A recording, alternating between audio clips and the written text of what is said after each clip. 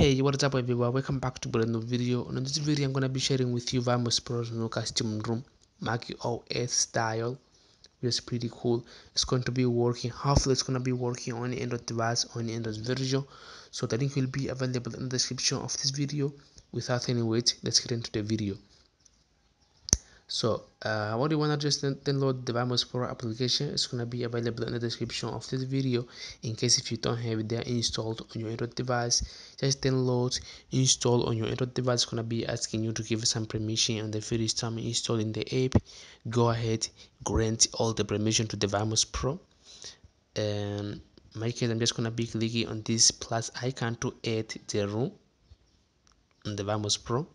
You want to click on that option, and then you will have there all the rooms that are available here to download. And what we want to do, we want to import our local room, which is available in the description of this video. To do that, you want to click in this result in the corner.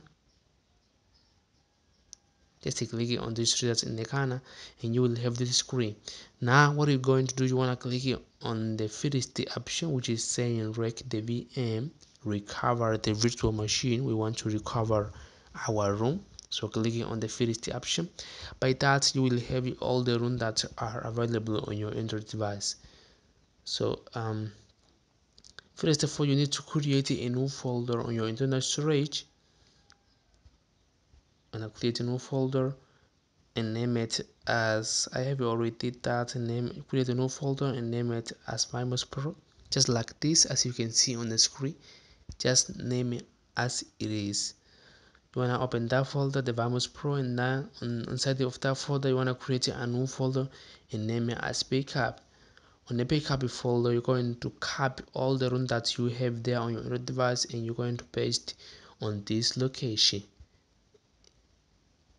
Okay, so open the VMOS Pro and then try to import the room to the VMOS Pro by clicking on the recover virtual machine.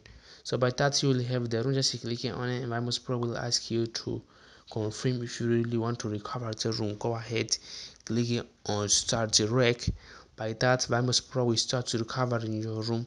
What you need to do is just to be patient and wait.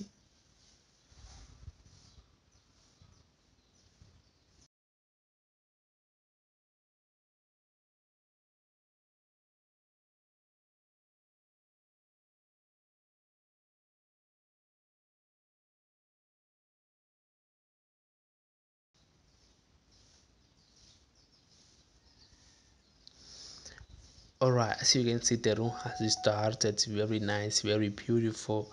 It has a nice looking. As you can see, it's gonna be just like this. Hopefully this is gonna be working on the Android device, on the Android version. So the link is available in the description of this video. What you need to do is just add the room to the VMOS Pro. So what we're going to do, as you can see, it really look like a Mac OS style. It has a Mac OS style.